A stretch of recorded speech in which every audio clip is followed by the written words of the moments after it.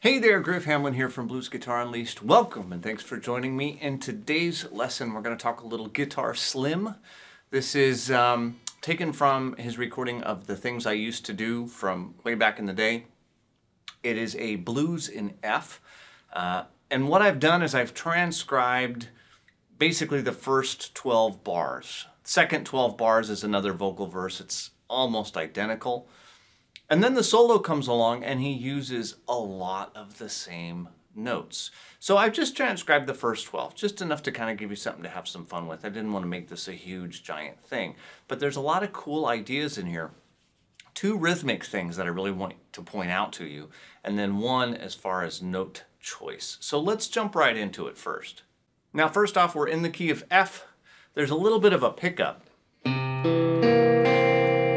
Now, in the Stevie Ray Vaughan recording, he does that as a sharp 5. In this case, at least I think it's a sharp 5, which is more like that. Hearing this recording, I definitely hear that C7. So 1 and 2 and 3 and 4, and then we come to that F7. Now, I programmed my little jam track to give me sort of a bass line, and I'll show you what I did there.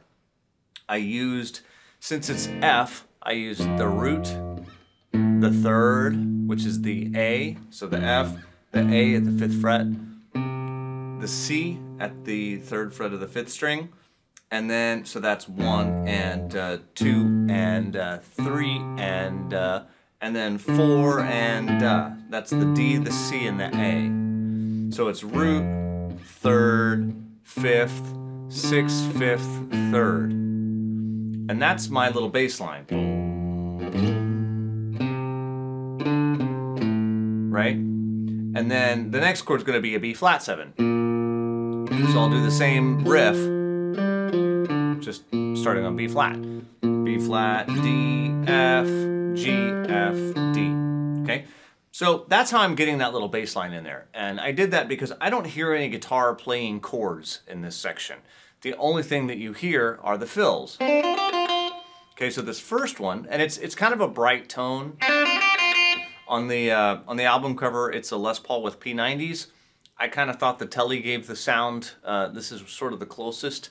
I'm using the bridge position pickup. I've got it wide open with a little bit of overdrive. Kind of a Fender-y sound here, so that's kind of where I'm getting that tone. It's my 11 rack on a super reverb cranked up a little bit, and that's where I'm getting that. So we're gonna just go through, that's the 1st to the 3rd fret, a little quick grace note on the 2nd string. So notice, and then that's the F, G, F, F. So notice that's all out of good old F major. Good old box 2 right there, right? So that's kind of what we'd expect. Now the tuning might be a little bit off. It's an old recording. He might have played it with a capo. Could have played it in E with a capo. Could be an F sharp and everything's tuned down a half step. I have no way to know, but that's the closest to standard tuning that I got. All right, then we go, so that's our F7. Second measure is a B7. Notice I've got a big fat rest. Well, that's because nothing goes on as far as the guitar chair is concerned. There's vocal going on there, there's all that kind of stuff. If you wanted, yeah, maybe strum a B flat, 7, right? Then it's gonna come back to the F again, and we're gonna have, and And we have our first cool rhythmic thing. So notice I'm starting right out of good old box 2. One of my favorite licks ever. So we're starting with that little A sharp to B flat. G sharp to A. First, second fret on the 3rd string. C, D. Then we're going to slide up to the A from the G. 3rd to the 5th fret on the top string. Okay, and that's 1 and 2 and 3 and Okay, now notice we're counting 1 and 2 and because this is 12/8 time. 12/8 is counted as 4 groups of 3. Anytime you can take the top number of your time signature and divide it by 3, you should. That's how it's supposed to work. So this is Ben counting 1 and 2 and 3 and but notice at the last we have 4 notes, 4 16th notes with a 4 underneath. That means we're going to do straight 16th notes there. So we're going to go 1 and 2 and 3 and 4 E and So you're kind of going back and forth between a straight 16th and triplets. Right? Then it's going to go on a little bit. And remember this because we're going to revisit this idea a lot. All right, and then still on F. And we have a nice little, again, the same thing. F, A, C, D, F, right out of box 2. F, G, F, D, F.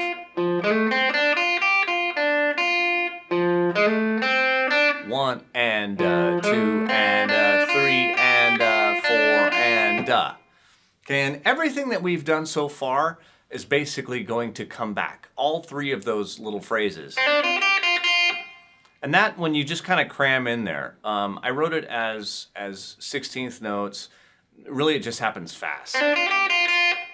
Okay, and that, and the second line there, that's going to come back again, and this is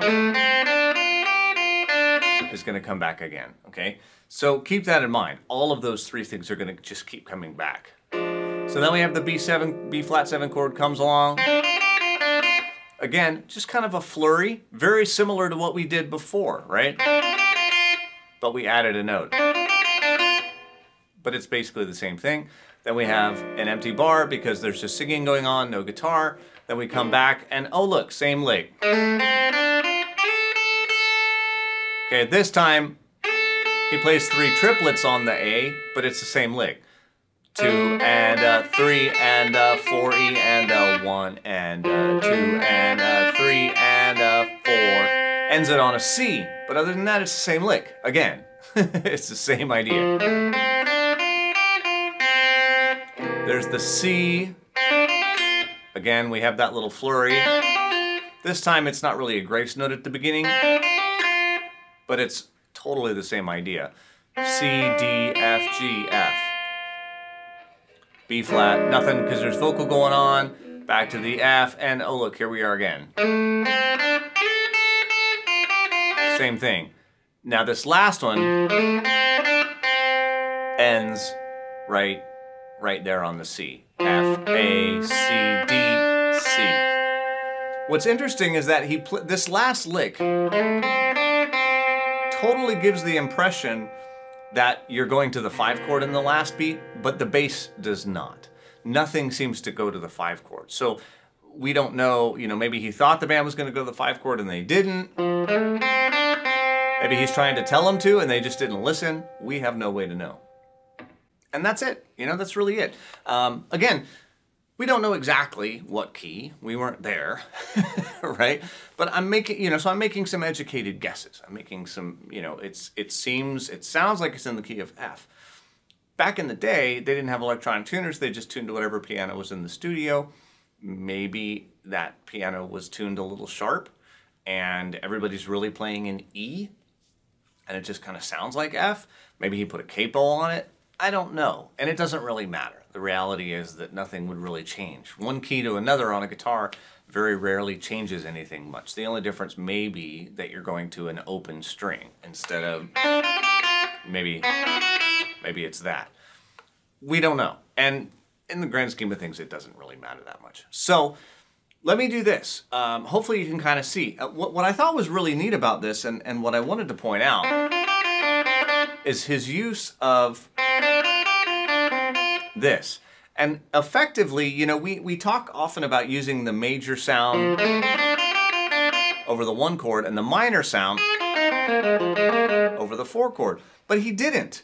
You'll notice that over the 4 chord, he still used those same 4 notes. But you'll also notice that he never hit that. He never hit that A, because over a B flat chord, that A would really clash with the A flat in the chord. Okay, so these 2 notes from the major sound are perfectly good over every chord,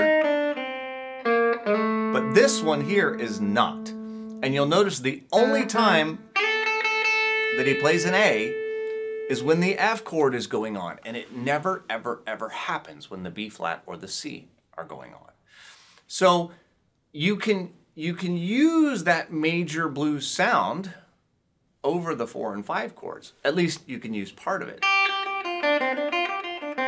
You can use that much of it, but you can't, as soon as you get to there, it's not going to work over the 4 and 5. He was very, very aware of that, obviously, because he was clearly very careful to not ever hit it. Maybe he knew why, maybe he didn't. Maybe he just knew that it sounded bad.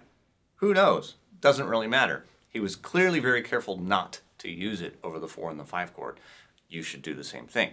So let's play through the whole thing. I'm going to count it through just so you can be sure to know exactly where everything falls. And pay attention to when I do the triplets versus the straight time counting. Now, if you want to practice on that, set a metronome. Assuming that you can count this fairly comfortably already without the metronome, turn on a metronome, and that will help you keep the pulse the same regardless of how you count it. And I have other videos that talk about that, so I'm not going to get too far into it today. But let me count you through the whole thing. Here we go. 1 and 2 and 3 and 4 and 1, 2, 3 and 4 and 1 and 2, 3, 4 and 1 and 2 and 3 and 4 and 1 and 2 and 3 and 4 and 1, 2 and 3 and 4 and 1 and 2 and 3 and 4 and 1 and 2 and 3 and 4 and 1 and 2 and 3 and 4 and 1, 2, 3 and 4 and 1 and 2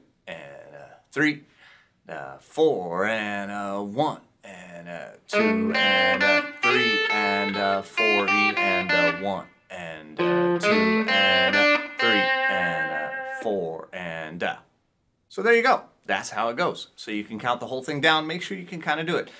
The flurries are probably the hardest part. And if you want, you can play those 2 notes per beat, and it'll keep it like 4. If I put that over a beat, 4 and 4. There's 1, 4. And then because remember the grace note counts as 1. So 4 and 4 and or 4 and 4 and 4 and or 4 and there's 3 different spots where that little sort of flurry happens on the last beat. So if you can, the grace note happens on 1 count. If you do 2 notes in 1 count, then 2 notes in the next count, that'll always work out. Okay, so let me play it one more time over my jam track. Hope you dug the lesson. If you want to play it along with me, please do. As always, if you think you have a friend that would like this video, please feel free to share it with them. Again, I'm Griff Hamlin from Blues Guitar Unleashed. Here we go. 2, 3, and 4, and 1, 2, 3, and 1, 2, 3, and 4, and 1.